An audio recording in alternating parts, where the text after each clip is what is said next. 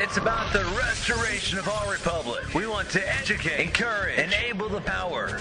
We stand for integrity, honesty, self-reliance, self-defense, and most importantly, no compromise on our foundational principles. This is America's Voice Now. Find America's Voice Now on Facebook and at americasvoicenow.org. Here's Michael Evans.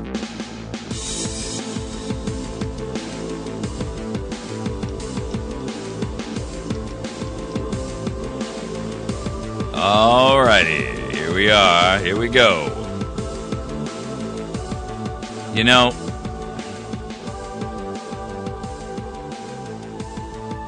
I just exposed the media for what they are, and now I'm going to expose the NSA. You know, there's a bunch of veterans in the NSA who are coming out and saying that the NSA director or the president is not protecting the NSA representatives. It's embarrassing that these people actually have the gall to claim that we should care. I mean, here they are having sold us out, and now they're crying the blues saying, well, it's not fair because, the president, he's not backing us up after we did his bidding. Well, who told you to do his bidding?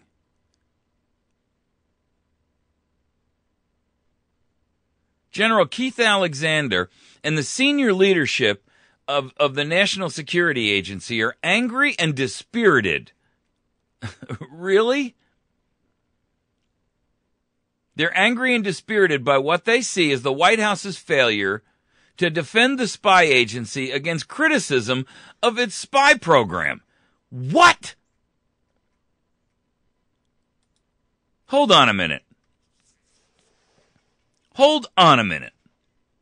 You expected the traitor-in-chief to back you after he played you?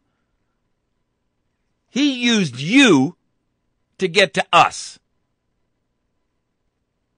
He used you to violate your oath, and you're still doing it today. And now you're whining because you don't like the results. You don't like the backlash. You thought you were safe. It was a big secret. Well, now the secret's out, and you're mad. You're mad that he's not backing you, and you want protection from us, the betrayed. Well, you can be angry all you want, but you swore an oath to protect this nation. You swore an oath to defend us from him and yourselves.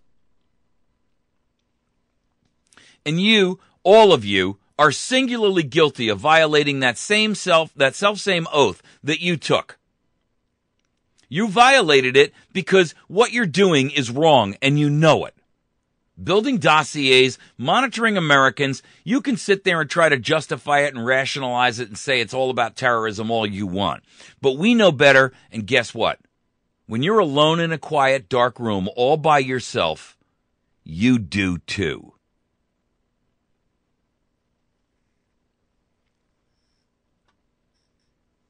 Well, we had to do it because we were told and ordered to do it. Yeah, guess what? A bunch of guys hung at Nuremberg for that same nonsensical excuse. Regardless of what Bush or Obama told you to do, because, by the way, this treason has been going on for many, many presidents. Before that, Clinton, before that, Bush Sr., they're all traitors. But you had an obligation as a man of honor who claims to have integrity. You had an obligation. You swore an oath to protect and defend us against all enemies, foreign and domestic. And you didn't. You have sided with the enemy. You have betrayed us. And it wasn't just that you gave up some information. You have actively aided and abetted and cooperated and participated and produced results for that enemy. And you are still continuing to do so. And you have the nerve to claim that we should be supportive of you at this point, that it's not fair that you're being chastised for your betrayal and your treason? Really?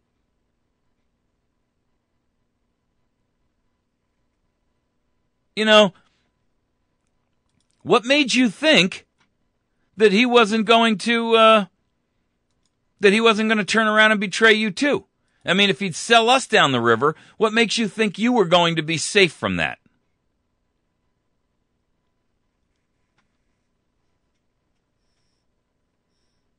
The top brass of the country's biggest spy agency feels they've been left twisting in the wind, abandoned by the White House, and left largely to fend for themselves in public and in Congress against allegations of unconstitutional spying on Americans.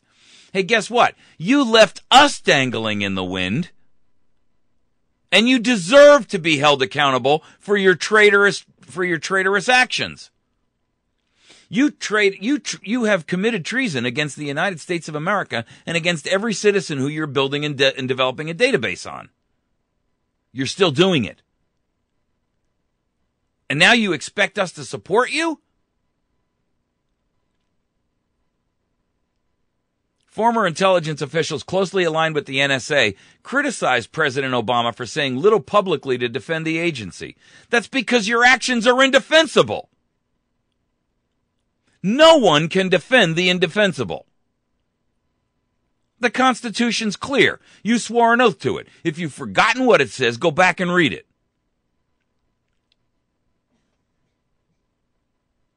They're crying that he has not emphasized that some leaked or officially disclosed documents arguably show the NSA operating within its legal authorities. Let me tell you something. You can create all the documents you want. You can put all the justification you want on paper. You can put all your rationalizations down. But we're not buying it and we don't believe it because we're smart enough to read the Constitution ourselves. And guess what? There's this little thing called the Fourth Amendment.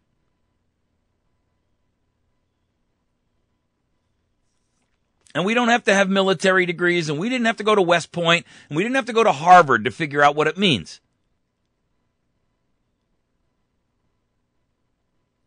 There's been no support from the agency, from the president or his staff or the senior administration officials. And this has not gone unnoticed by both senior officials and the rank and the rank and file at the fort, says Joel Brenner, the NSA's one-time inspector general, referring to the agency's headquarters at Fort Meade, Maryland. Well, first of all, if you're the inspector general, Mr. Brenner, you should be blowing the whistle on this because it was treasonous behavior and it's still continuing and you still haven't come out and said to the American people, it took a guy like Snowden to do it for you. The weak backing from top administration officials has aggravated the relationship between General Alexander and the White House, where he has never been warmly embraced. Yeah, you know why? Because look at how a cop treats his confidential informant. He doesn't welcome him into his home. He despises him because he knows that guy who's a confidential informant is willing to rat out his own friends.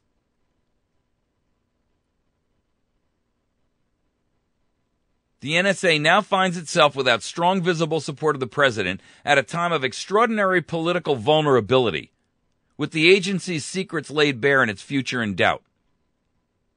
Quite frankly, the best thing that could happen to the whole lot of you is that you all be charged with treason and lined up and hung upon your convictions. I have zero sympathy for you. Now you're going to go to the press, the ones who you've been spying on, to try to get them to publish your story so that you can, get America to rise up and say, Mr. President, it isn't fair that you're not supporting that NSA. We have zero respect for you. We don't respect you. We're not allied with you. You are the enemy. You have become the enemy of the state. The enemy of the people. Oh, I know you consider us to be the enemy of the state. It's just that your definition of state and my definition of state mean two different things. We are the state. And in my definition, the state is made up of plain Jane, everyday Tom, Dick, and Harrys. Everyday plain Janes. The self-same people you're spying on, building dossiers on. What do you think is going to happen with those dossiers, Mr. Alexander? I'm not even going to call you general, because you're not entitled to it. You're a disgrace to the uniform. Mr. Keith Alexander, what do you think someone, either this president or the next tyrant, is going to do with those databases? Tell me about it. Come on, give me a real legitimate reason.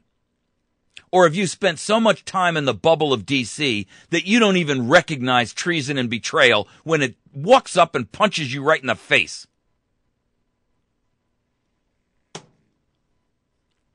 The simple truth is this. You sold us down the river. You're a liar. You're a Judas. You got your 30 pieces of silver, and now you're whining it ain't enough.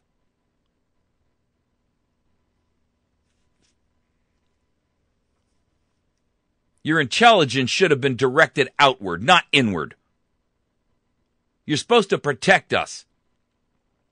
And the truth is, if you've got all this data on all these congressmen and these senators and the president himself, then you have an obligation to expose that to the American people, to do your duty and responsibility, to protect us and defend us against enemies and threats, foreign, and here it comes, key operative, domestic. And the only way that we are ever going to support you and the actions that you take is when you turn around and say, we're opening up the hard drives on 435 members of the House, 100 members of the Senate, 50 or 100 people in the White House, and a couple of dozen heads of extra constitutional administrative agencies. Then and only then can you redeem yourself.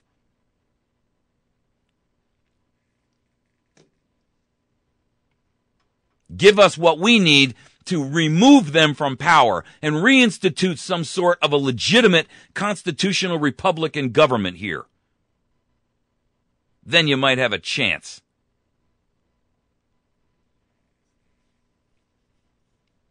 But I can tell you this. There ain't no honor among thieves. And the guy you're following is going to go down in history as the biggest traitor of the United States ever known. There is none bigger. And you've helped them.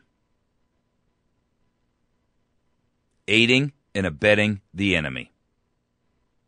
That's what you're guilty of. And now you're complaining because he's not protecting you from our wrath when we find out what you've been doing. How dare you?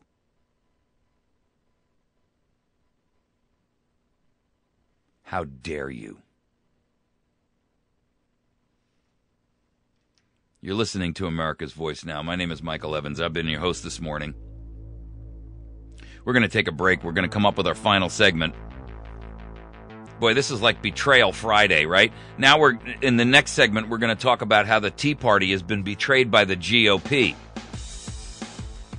You know, the Tea Party was a strong force in 2010. They made a lot of changes.